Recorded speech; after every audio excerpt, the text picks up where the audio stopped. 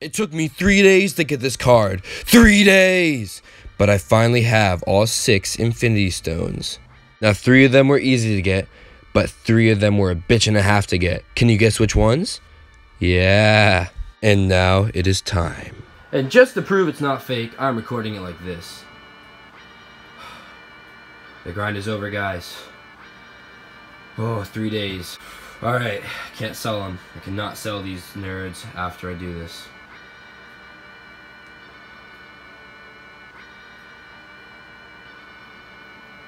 Oh my god.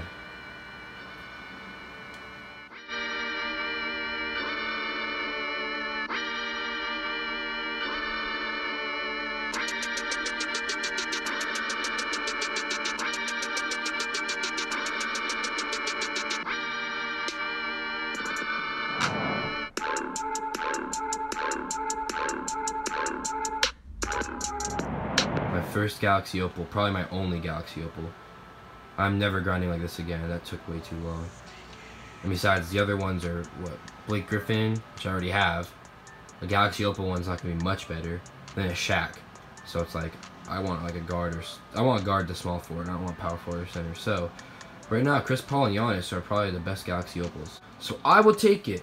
It's so beautiful. And I still have 27k for upgrades. Oh my god, dude. You guys have no idea how happy I am. 99 everything. And look at these grades, guys. Are you kidding me? A+ everything. B+ post defense. B rebounding.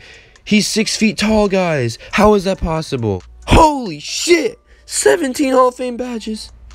Pickpocket, mid-range Deadeye, pick dodger, deep-range Deadeye, limitless range, defensive stopper, dimer, lob city passer, pick and roll maestro, catch and shoot, break starter, flashy passer, ankle breaker, acrobat, teardropper, relentless finisher.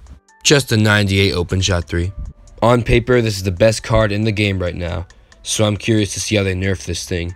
Maybe a shitty release? I guess I'll find out. Anyway, this is your average white guy, signing out.